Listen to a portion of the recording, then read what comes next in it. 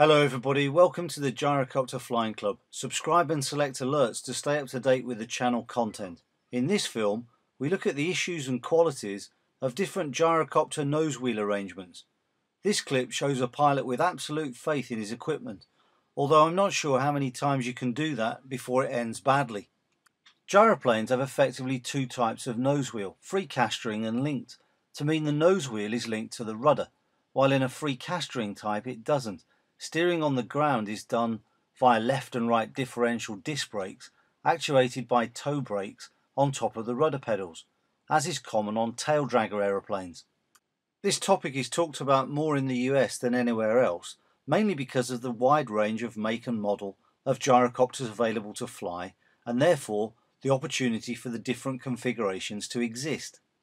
One of the features of a linked nose wheel is that because of the way the aircraft is rigged, in order for the aircraft to be steering straight ahead for takeoff when rudder deflection is normally required, an offset is usually incorporated into the system. During landing with power at idle and the rudder straight, the nose wheel is therefore offset by that amount that was initially allowed for the takeoff. During landings with linked nose wheels, this sensitive control means that it's difficult to land with significant speed in the ground roll, and so the nose is held off. However, hold off too aggressively and you get affected by gyroscopic precession. The biggest myth with linked nose wheel gyrocopters are the dangers associated with crosswind landings, where the view is that the low forward speed makes any crosswind component potentially destabilizing, and carrying more speed with the nose wheel that's now not aligned with the aircraft's actual path creates a hazard when contacting the ground. But that's to misunderstand crosswind landings, because it is the stick that stops any drift in a crosswind landing, not the rudder.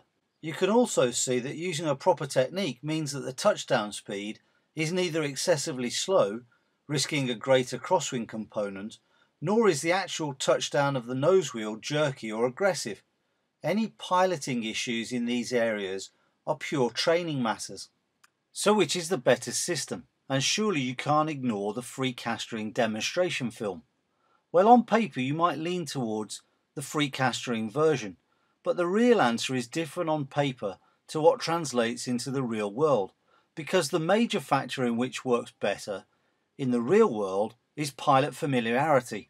There's no way you would accept regular landings as per this demonstration, and either nose wheel system can be flown and made to work well. But transitioning pilots need to be sure that differences training is a focus. Mistakes are more easily forgiven with a free castering system, but that aside, the nicest feature is an improved turning circle. Keep flying safely.